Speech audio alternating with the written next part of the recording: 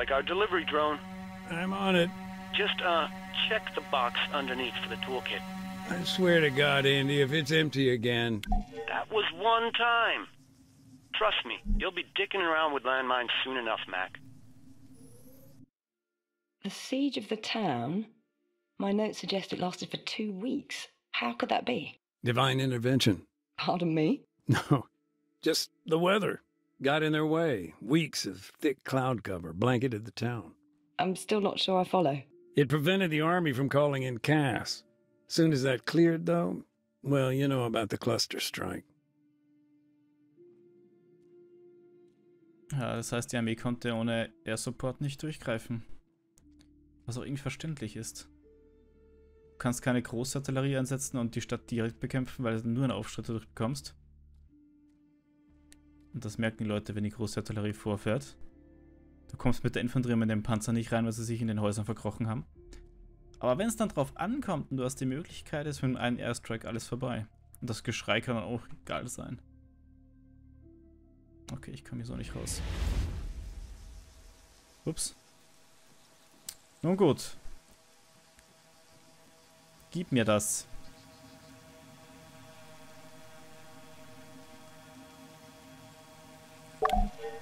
Good, toolkit's here.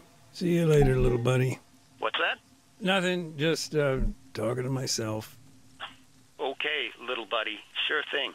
Hey, how are you getting on? Not bad, not bad. Our gear's finally arrived from dispatch. I can start deactivating mines and leftover ordnance now. Oh, right. And do you do that by hand? Sure do. Crawl up close, identify it, and then just, you know, disarm the thing. I'm sure it's more involved than that. Yeah, well, I may have skipped the part where, you know, it can explode.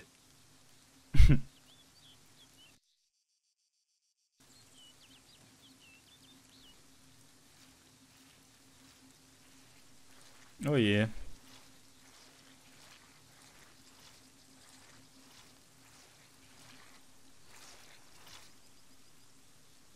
Knarf. Gotcha.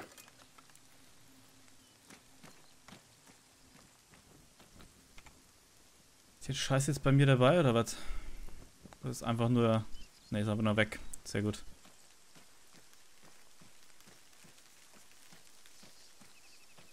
Gut, Minendetektor ist an. Dann würde ich sagen, holen wir uns für den ganzen Scheiß, der herumliegt, noch schnell. Uiuiuiuiuiuiui.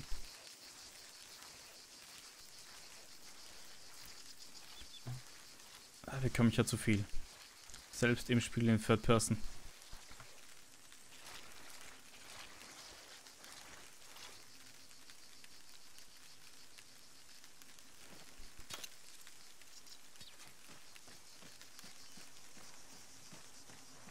Okay. Kein Freund von der CZ, huh? I've been meaning to ask, after NATO pulled out, when CSAT stepped in, how did that affect your work? Day to day? I mean, CoinOps stepped up, but honestly, things are already sliding that way, even with NATO at the helm. For the most part, CSAT were mindful of our activities. Brutal, no doubt, but at least clinical. Whole thing felt like one big PR exercise for them. Interessant.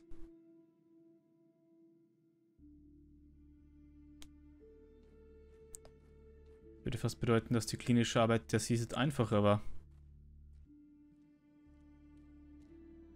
Gut, dann Return.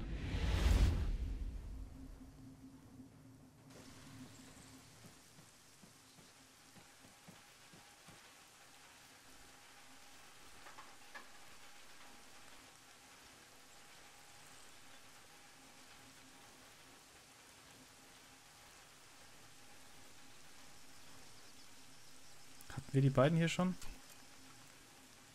Das Gefühl, wir hatten irgendwie nur einen davon. You know, when I joined IDAP, we were a pretty small outfit. And how many countries is IDAP active in today? Now, we're pretty widespread, 50 in the global south alone. CCB, DRR, you name it, we provide aid and development for more than 60 million each year. If you don't mind me saying, Nathan, you sound... I don't know exactly. Look, It's great we can help so many now. Just back in the day, there wasn't so much politics, you know?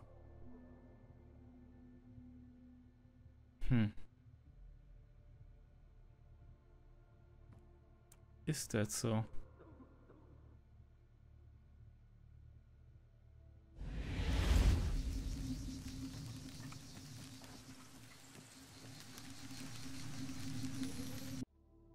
Our camp in the town, I still remember it clear as day. Were there many of you? From IDAP? No, not really. 4, maybe. Sometimes a couple more, depending on what we had going on. It was mainly logistics, but we did have a doctor and an ambulance.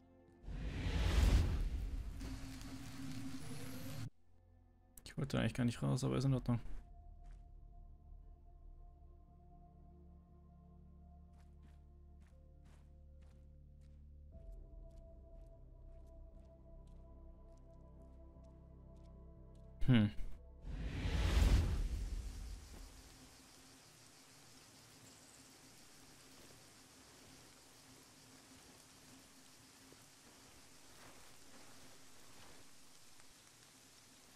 Ah, wichtig.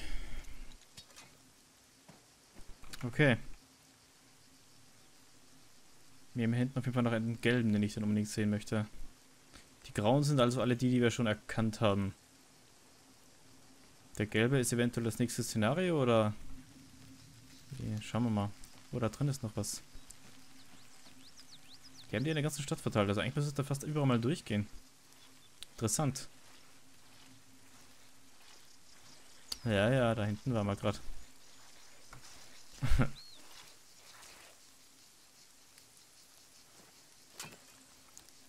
Gut. Was haben wir hier?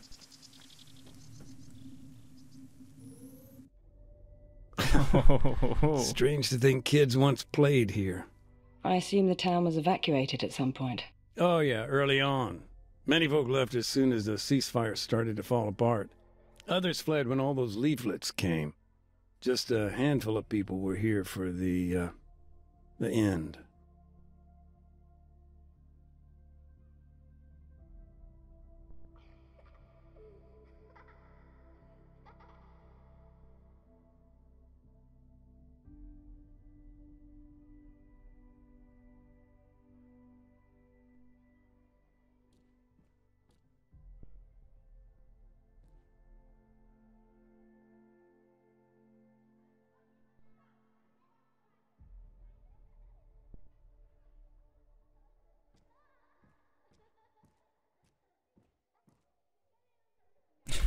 Ist echt nett gemacht.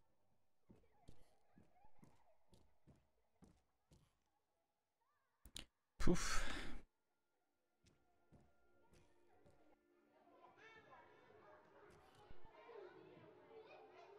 Gut, gut.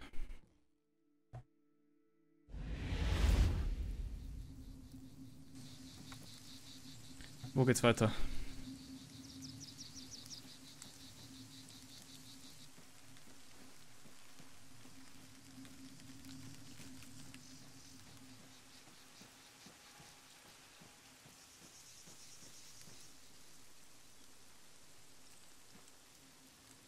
Da oben haben wir noch eine. Hier haben wir noch eine.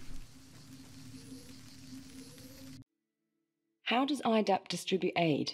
It's a big logistical operation. Oh yeah. As the name suggests, we're an international organization. You wouldn't believe the paperwork. Supplies come in from all over Europe, end up at our depot in the Netherlands. And they're shipped out from there? Mm-hmm. Worldwide. Ground convoys make up the last leg of the journey.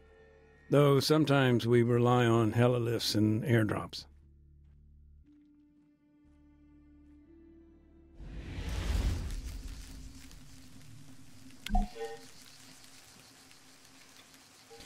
Kappens Shop.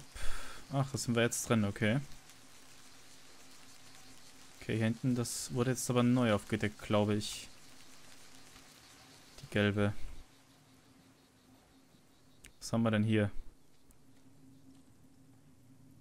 Alles klar. Ich steck dann einfach mal direkt im Scheißgemauer. Raus da. Well, you were one sneaky little... Oops, sorry. You know, Alexis' house, his workshop, it was like something from another time. I'm not quite sure I follow. Pounding of a hammer, back and forth of a wood saw, I don't know. Things felt simpler back then, is all. Far cry from what was to come.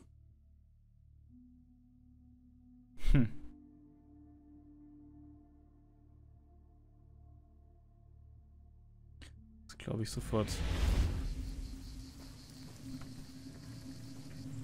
So, ich glaube, dass wir im ersten Stock auch noch eine hatten, wenn das nicht dieselbe war. 7 Meter. Ne, da ist was.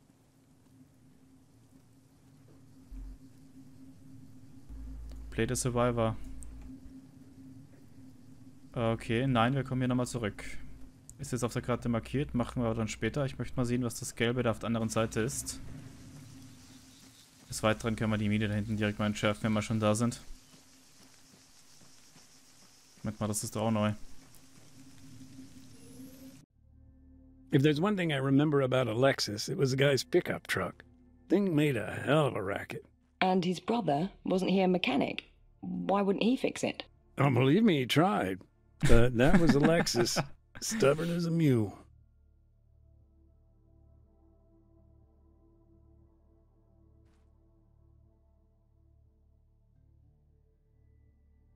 Ja, mal. Den hatten sie vorher dann nicht stehen, da wäre ich besser, wäre ich lieber mitgefahren.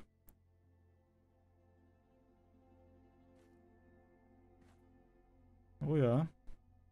Alles ganz schön hier.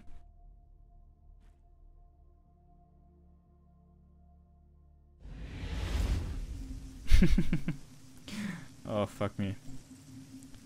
Deprimierend. So. Gute Arbeit vorhin.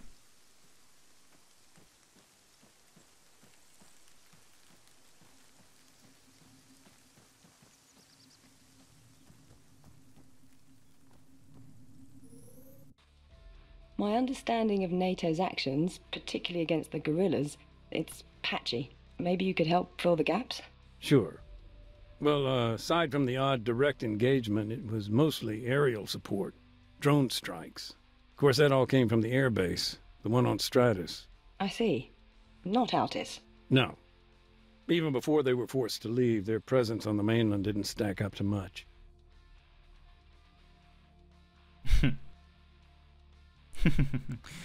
Ja, gut.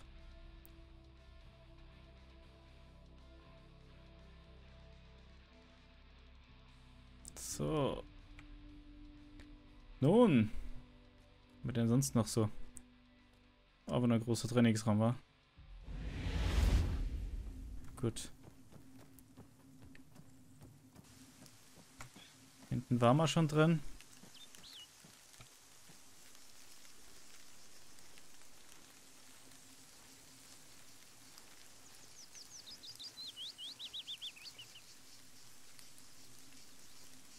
Danke sehr. Die drei, die hier oben. Hier oben noch das Gelbe. Und die Kirche haben wir bis jetzt immer noch nicht angelaufen. Da würde ich tatsächlich sagen, gehen wir direkt mal dran vorbei. Wenn wir schon da oben in der Ecke sind, kann man die genauso gut mitnehmen. Baum haben wir schon gesehen.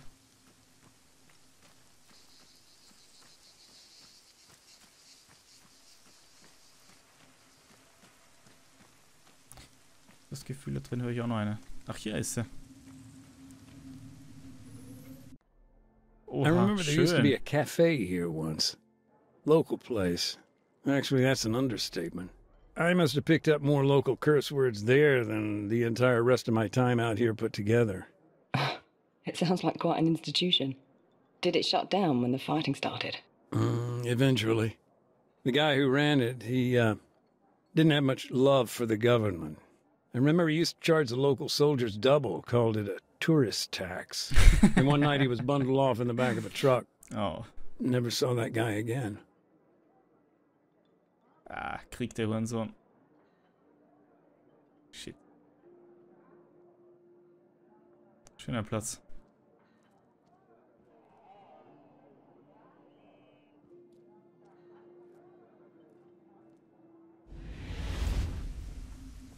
Weiter geht's.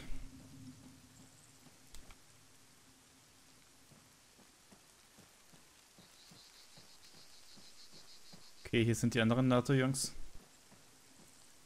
Sicherheitszone aufgebaut, oder? Ach, die Leichen haben sie abtransportiert. Oder sind gerade dabei. Gut, hier ist was, aber nicht hier oben. Wahrscheinlich im Nebengebäude.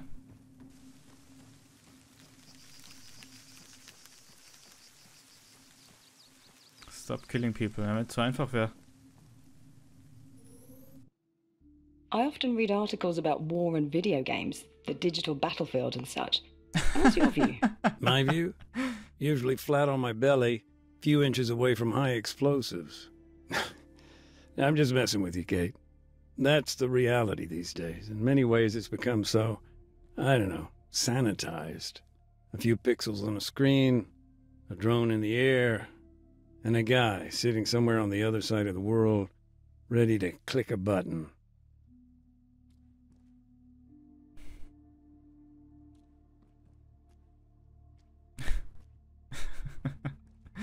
Nicht schlecht, nicht schlecht. Ganz ehrlich. Was haben wir denn hier für eine Karte? Seattle, aha. Wahrscheinlich von Take-On. Ich denke mal, dass der Turm in Seattle ist. Ich kenne das Spiel selbst nicht. Aber Desk ist auch von Take-On. Cool. Oh, ey.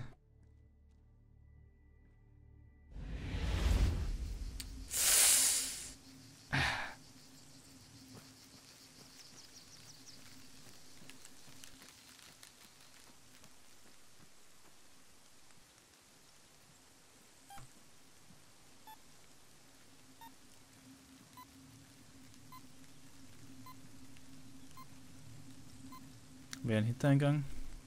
Wahrscheinlich. Müssen wir noch rein. Machen wir direkt mal vorher.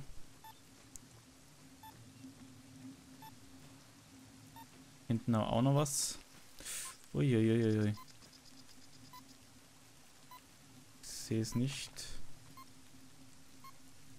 Geht direkt im Durchgang.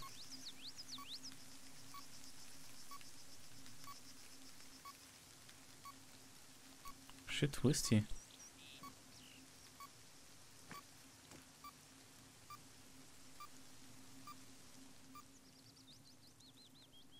Okay. Sehe ich halt wirklich überhaupt nicht das Ding. Oh, Tretmine.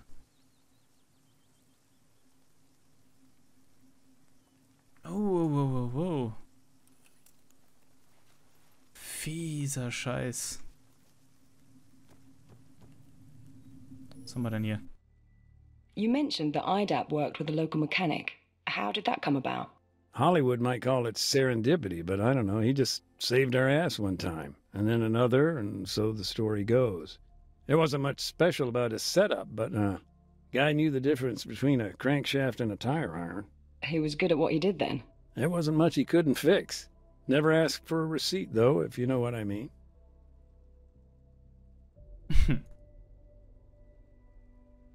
Ganzen Kleinigkeiten, es ist richtig gut gemacht. Gehen wir nochmal in die Ecke.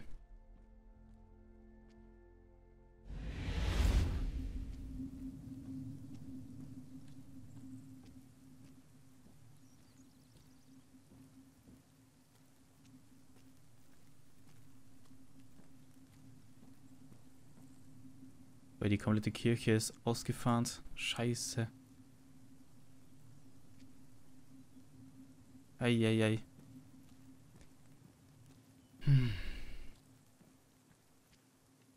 Okay, das da unten machen wir auf jeden Fall noch weg.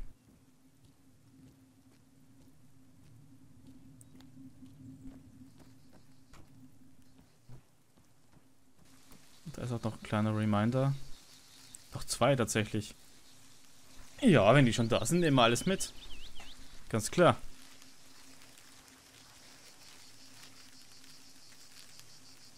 Nochmal eine Tretmine. Fiese Partie.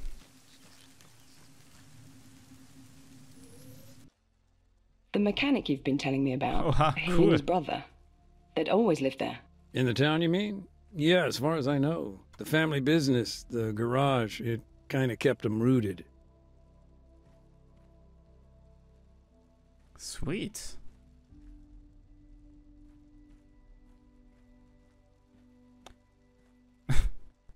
Ersatzteillager, Schrägstrich Schrottlager im Garten.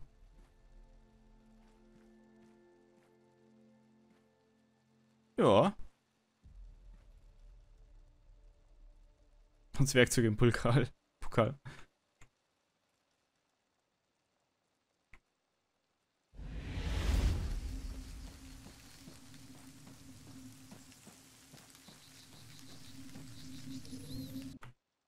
Nathan, correct me if I'm wrong, but didn't IDAP and NATO share some common goals? The training, for example. The laws of armed conflict? Sorta. It's a tough one, actually. It was important we didn't overstep the mark. You had to be impartial. Precisely. In a conflict, we have to remain neutral, a partner to all parties, even those that, personally, we may object to. Okay.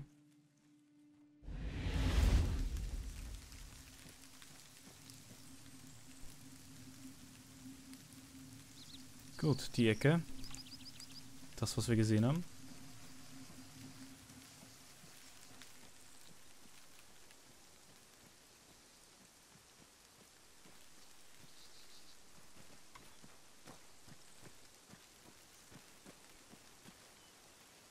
Schauen wir mal weiter.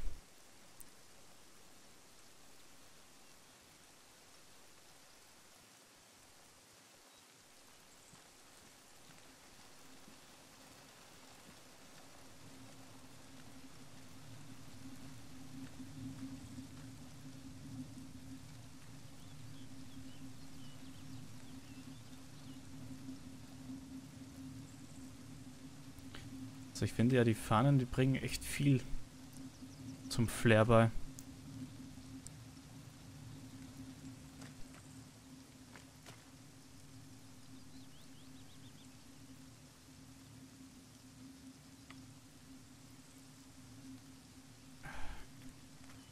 Nun gut, schauen wir mal. The church, Oh, man. where the mines are, it's sealed off now. By IDAP? No, NATO.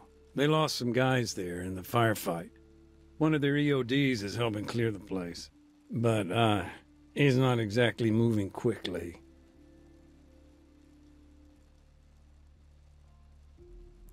Oh well.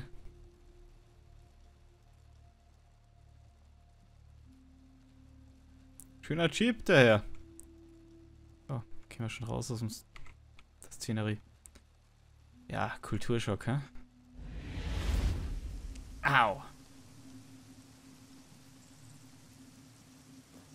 Hey, fuckhead! You wanna watch where you're walking? Ich bin noch durch. Beruhig dich. Hey, Andy, Yep. What's up? what's the deal with the church? Can we get in or what? Sorry, Mac. No dice. NATO's got first dibs. They're bringing their boys home. Bag and tag. Best leave them to it. I'll come back later. Ja, ist wohl auch deren Recht. Sollen sich um ihre eigenen Geschichten kümmern. Wir kümmern uns um unseren Kram.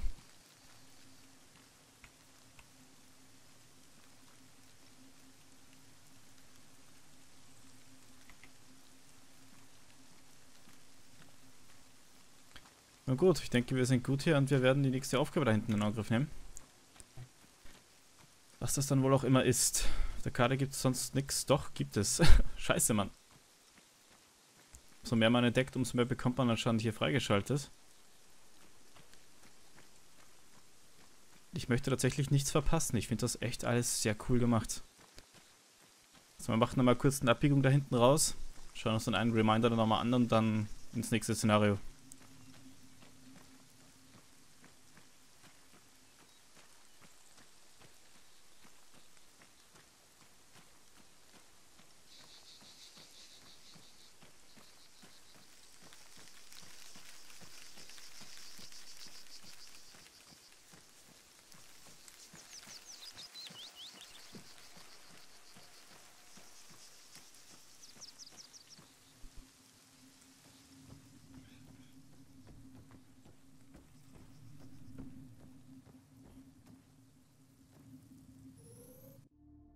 Whole families, you know? What's that, Nathan? Sorry, I'm talking to myself. Old habit. Just this whole mess. The war. Everything. I focus on my work, get the job done, but now and again, it's hard not to think. What happened to the folks here?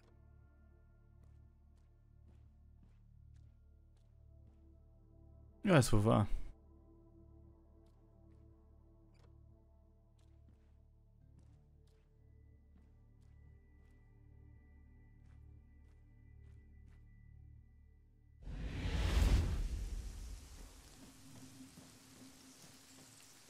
Ah.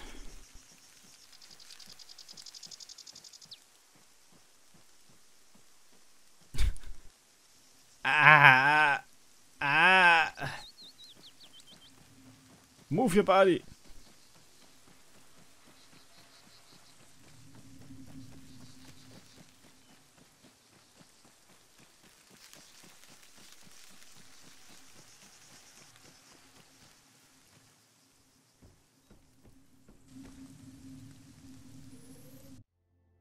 How had things deteriorated so Oh, quickly? und Ben. I mean, Altis is not exactly third world, yet food became scarce. It's the little things. A local delivery stops, trawler is damaged, farmland gets mined. It's an almost imperceptible but fragile network. So when war comes, things just fall apart.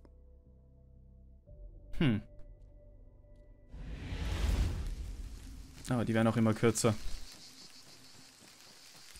Nur kleine Einblicke in das Leben vor dem Krieg. Ach, jetzt glaube ich, habe ich das verstanden. Du bekommst einfach immer eine neue angezeigt, wenn du die letzte durch hast. So hält dich auch auf Trab, würde ich sagen. So, Nathan, may I ask, when you first came to Oreo Castro, what were you doing there? IDAP asked me to give some talks on landmines. Talks? Who with? Anyone who'd listen, really. It was all about raising awareness.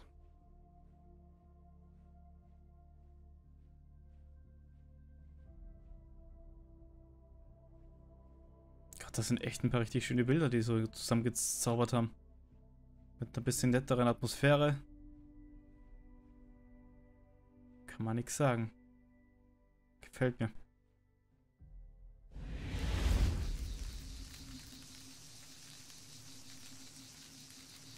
Ich würde sagen, wir machen jetzt einfach mal durch. Dann haben wir das einfach mal.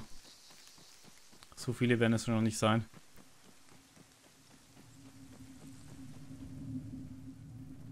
Bin wieder im ersten Stock, denke ich mal.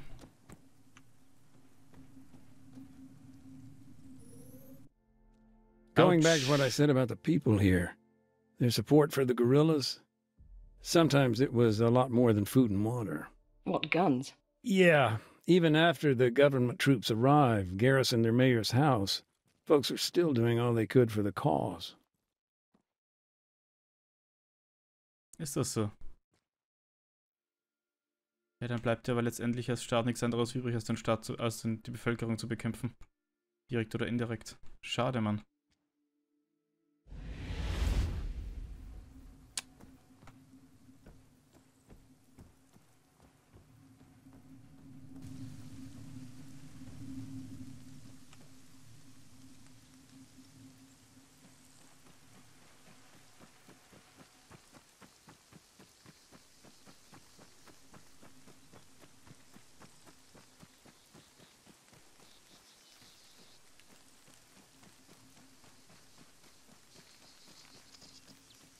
Haben wir hier tatsächlich doch ein neues, oder wie?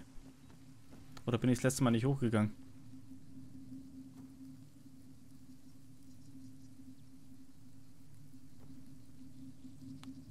Bin der Meinung, dass ich das hier schon gesehen habe, aber...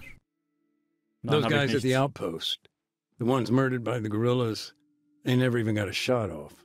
How come? Not sure. I mean, it all happened at night. Big thunderstorm, heavy rain. But there are rumors. Some even claim the attackers were wearing army uniforms. I see. That would constitute a Fies. war crime, no? An act of perfidy. Yeah, but after the executions, in for a dime, in for a dollar.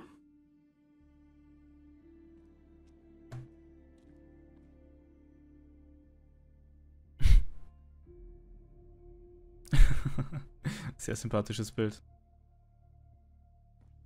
Scheiße, Mann. Nicht mal kommen sehen, oder wie?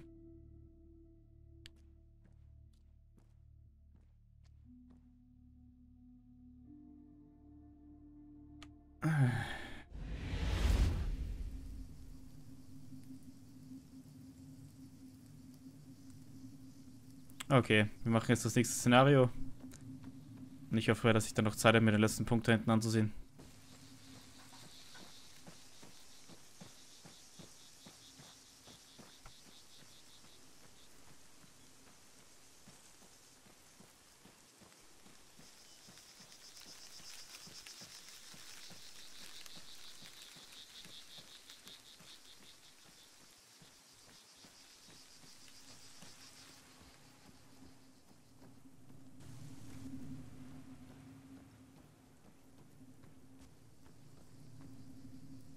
Der Survivor. Die beiden Brüder. Ah, ich sehe das besser.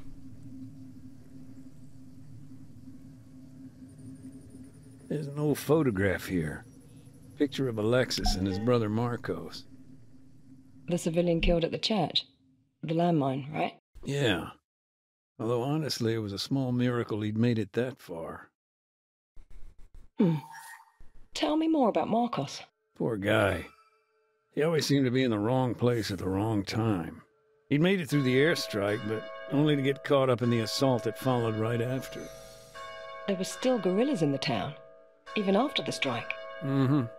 But Oreo Castro, it wasn't just a town.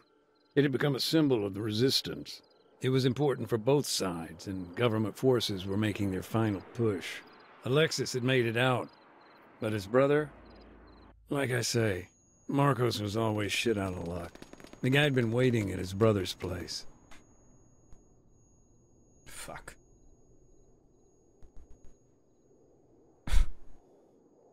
Marcos had been wounded, caught in the leg by shrapnel. I thought. Do you think he went there to talk his brother into leaving, or... Okay, hier wird nicht rumgemacht.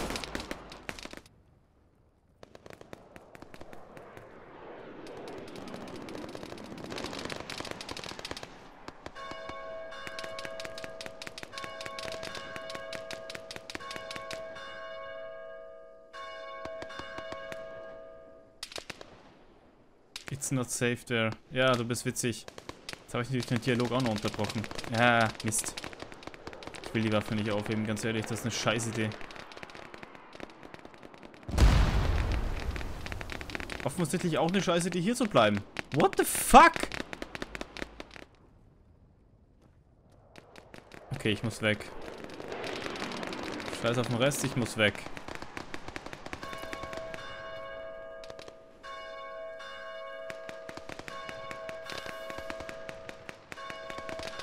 Einfach raus hier.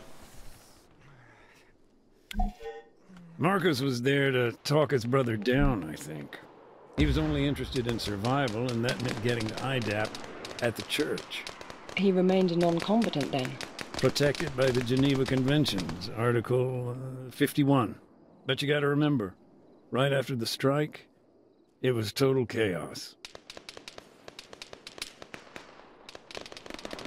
Oh.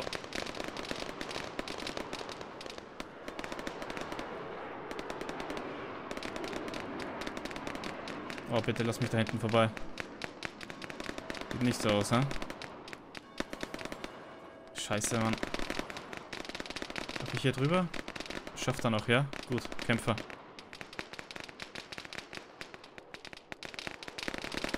Eieieiei.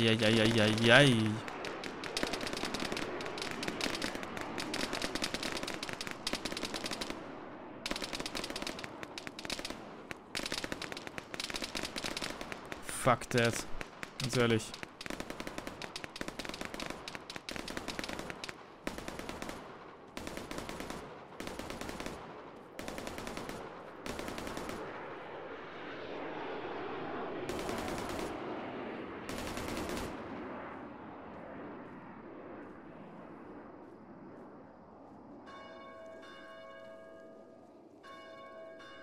Vorhin bewegt sich was. Gorilla.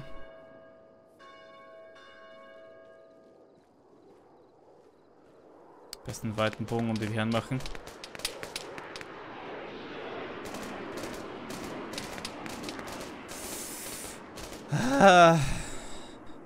So nah und doch so fern. Oh, for fuck's sake.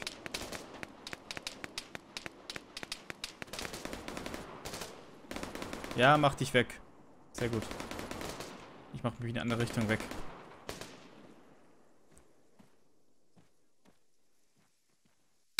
Oh, bitte nicht. Hinlegen, los!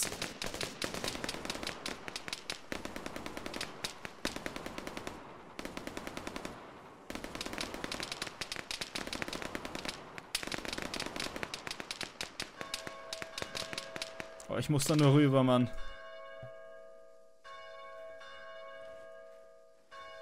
Oh, shit.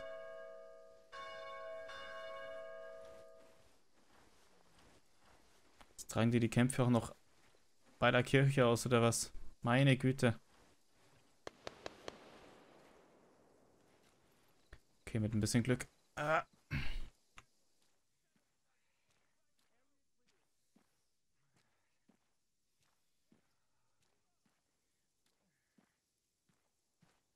Shit. Komm auf keine blöde Idee. Ich habe keine Knarre. Siehst du, ich bin Bevölkerung. Please don't. Sehr gut.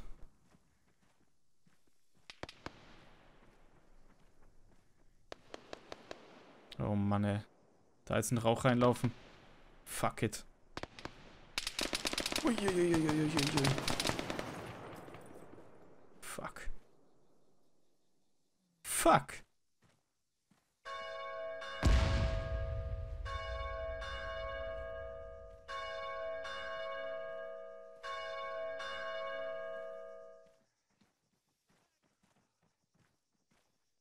Scheiße, nochmal ein Rebell.